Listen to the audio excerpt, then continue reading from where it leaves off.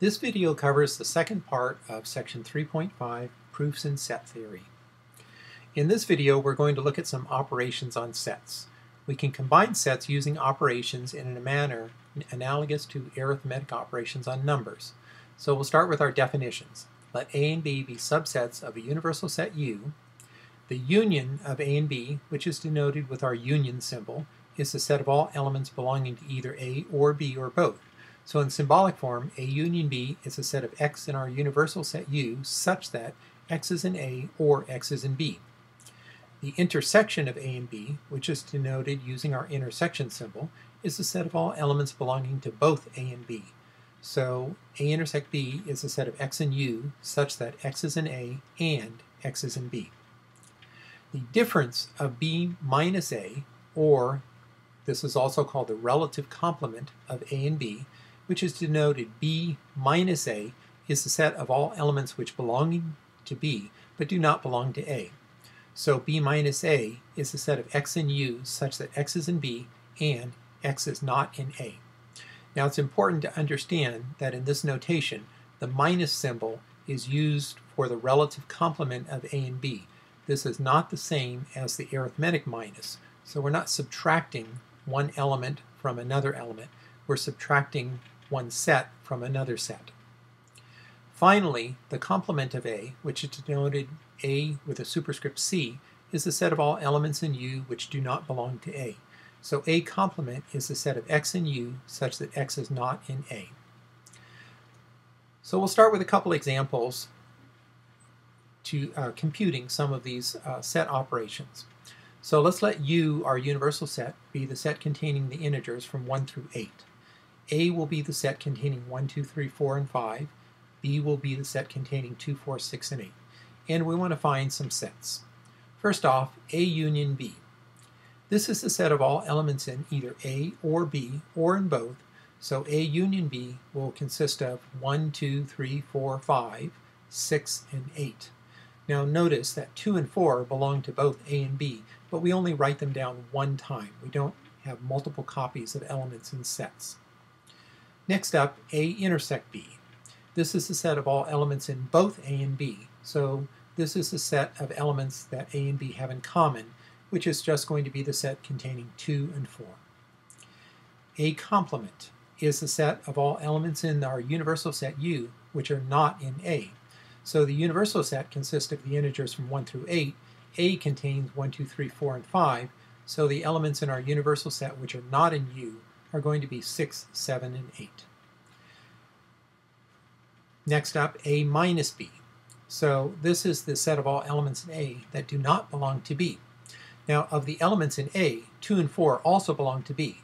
So A minus B is going to consist of the remaining elements in A, namely 1, 3, and 5. B minus A will be the set of all elements in B that do not belong to A. Now of the elements in B, once again, 2 and 4 also belong to A, so B minus A is going to consist of the remaining elements in B, namely 6 and 8. For another example, let's suppose our universal set is a set of real numbers, and our set A is the interval from -2 to 4, consisting of all real numbers satisfying the inequality -2 less than or equal to x is less than 4. Now recall, in our interval notation we use a square bracket to indicate that the endpoint is included, and we use a parenthesis to indicate that our endpoint is not included. So the square bracket in the set A indicates that the endpoint -2 is included in the set, and the parenthesis on the right for 4 indicates that 4 is not included. And our set B is going to be the interval from 1 to 7, and we have an open parenthesis on the left side, so 1 is not included, and a square bracket on the right side indicating that 7 is included. And we want to find the following sets. So again, we'll start with A union B. So this is again the set of all elements in either A or B or both. So A union B is going to be the set of all real numbers that satisfy either of the two inequalities. And if you examine these two inequalities, or better yet, if you actually draw these two sets on a number line, you can see that the union of the two sets is going to be the interval from -2 to 7.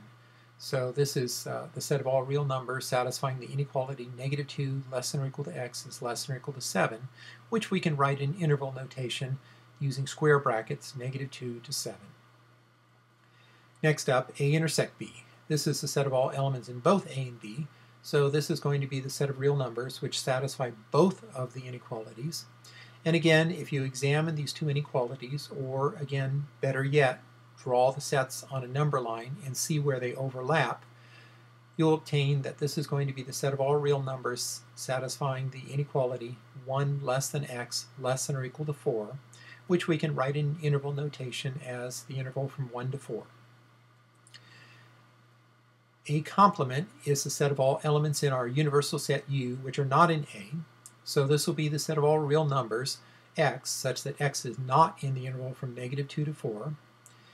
And so this is going to be the set of all real numbers x satisfying either x is less than -2 or x is greater than or equal to 4. And we can write this in interval notation. We have to use two intervals and take their union. So this will be the interval from -infinity to -2, union the interval from 4 to infinity. A minus B is the set, again, of all elements in A that do not belong to B. So we're going to start with the set A, and we're going to remove all elements which also belong to the set B. This will be the set of all real numbers satisfying the inequality -2 less than or equal to x less than or equal to 1. In interval notation, this is going to be -2 to 1. And again, the best way to see this is to draw the sets on a number line. B minus A is the set of all elements in B that do not belong to A. So we start with the set B, consisting of the interval from 1 to 7, and we're going to remove all elements which also belong to the set A, -2 to 4. And the result will be the set of real numbers in the set of real numbers x, such that 4 is less than or equal to x is less than or equal to 7, which is the interval from 4 to 7. So let's actually do a proof involving our set operations. So for this example, we want to prove for all sets A and B, A intersect B is a subset of A. We write this in symbolic form. For all A, for all B, A intersect B is a subset of A. And we can start our proof now. So we suppose A and B are arbitrary sets, and we need to show A intersect B is a subset of A. Applying the definition, to show this, we need to show for all x is an element of A intersect B implies x is an element of A. So we now have another universal statement, so we can use a proof by arbitrary element. We suppose x is an arbitrary element, suppose the hypothesis x is an element of A intersect B, and we need to show the conclusion that x is an element of A. Now, according to the hypothesis, since x is an element of A intersect B, then x is an element of both A and B. So in particular, x is an element of A, which is what we needed to show. So this proves our conclusion, and this proves our result. So we can state our conclusion, A intersect B is a subset of A. Well, this is obviously a very simple proof, but this is just to get us sort of used to the procedure for proving results involving sets.